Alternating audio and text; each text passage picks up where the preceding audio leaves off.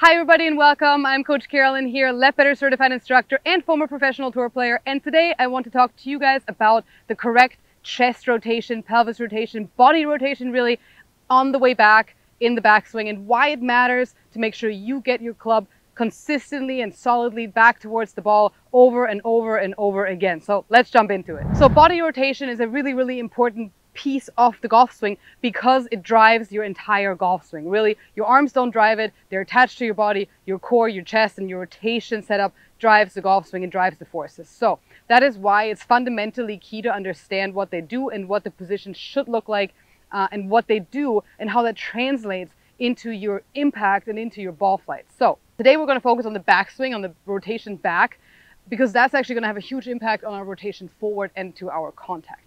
So I want to start with some numbers, and I'm sure you guys have all heard about the 90-degree shoulder turn on the way back at the top position, and that's correct. That's the textbook number, but really there's a range, of course. If you look at the LPGA Tour, it tends to be a little bit higher, like 100 degrees versus 90, because women tend to be a little bit more flexible. But then on the PGA Tour, men are more muscular on the top. It makes them a little bit tighter on the shoulders, and then it's a little bit harder to turn as much, so they tend to stay around that 90-degree number.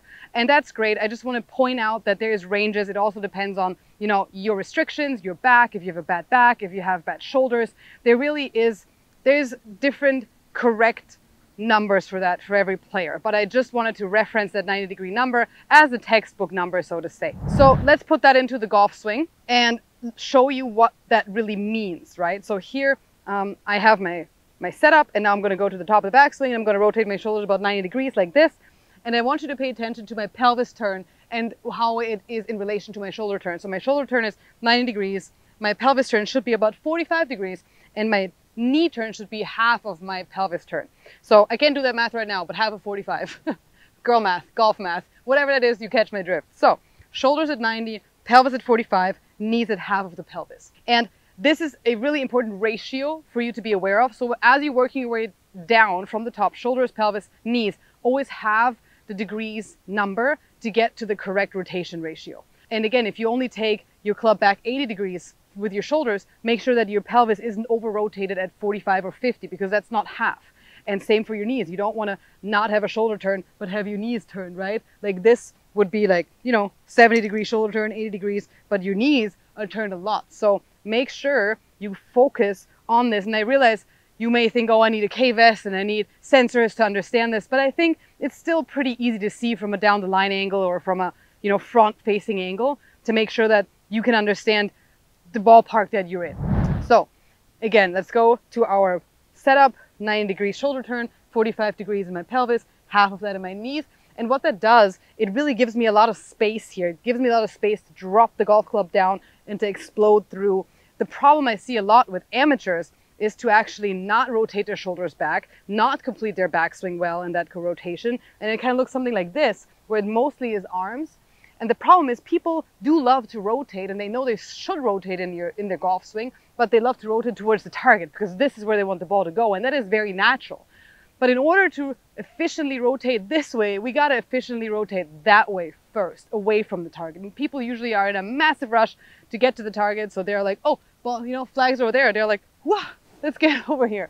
So first, let's actually focus on the backswing and completing your backswing. I'm a former professional player, so I love thoughts that I can take on the golf course with me. I was never paid to have a pretty golf swing on the range. I was paid on how I scored. I was paid on thoughts and on things that I could implement in my game and in my scoring, not on the range. So this is a great thought because it's non-technical.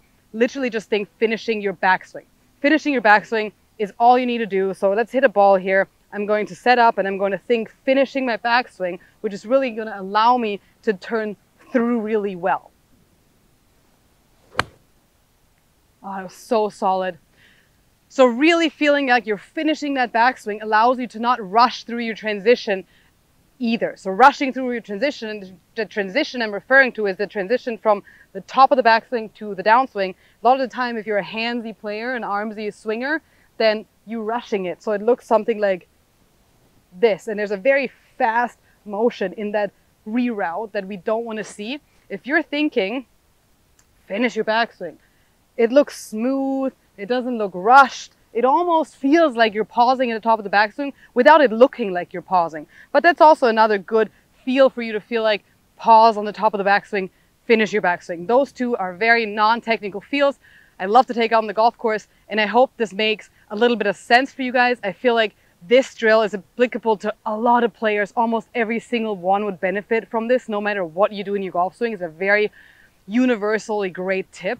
So I wanted to bring it to you guys. If you like this video, leave me a thumbs up, subscribe to this channel, leave me a comment below. I'd like to know what you want to see next, and I always love to hear from my followers. So thank you so much for watching this, and I'll see you next time.